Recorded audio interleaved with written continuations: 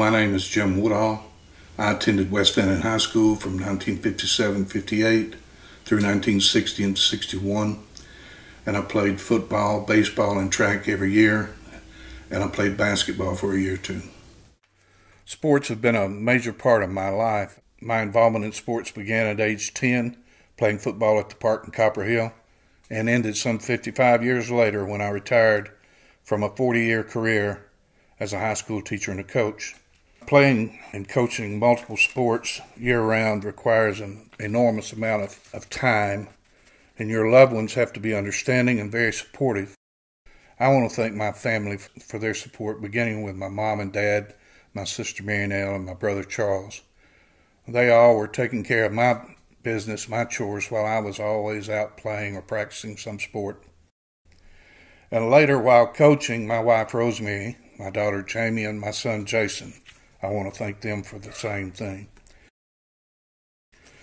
As a player in high school and college, and also as a coach, my attitude was, it's not about me.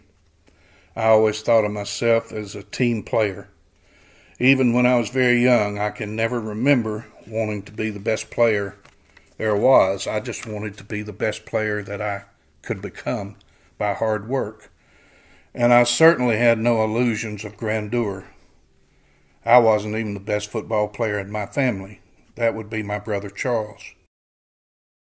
The highlight of my career was walking on in college and earning a football scholarship in the first 12 months, working my way from fourth team to first team at cornerback for most of the 63 season and all of the 64 season. When I finally found myself on the depth chart, I found myself at fifth team left cornerback. There were 3 full scholarship players in front of me and 1 walk-on. And the 3 scholarship players had been given full scholarships and recruited out of high school. One was from Miami, Florida. One was from Westminster, Maryland, and one was from Reading, Pennsylvania.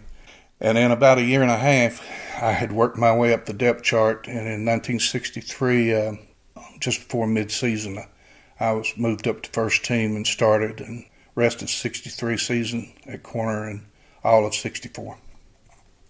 And another highlight in my career was graduating less than 4 years and being hired at Cleveland High School, winning a football state championship the 4th year of my coaching, while going 32 consecutive games without losing, and having more than 10 players receive Division I football scholarships in my first few years of coaching.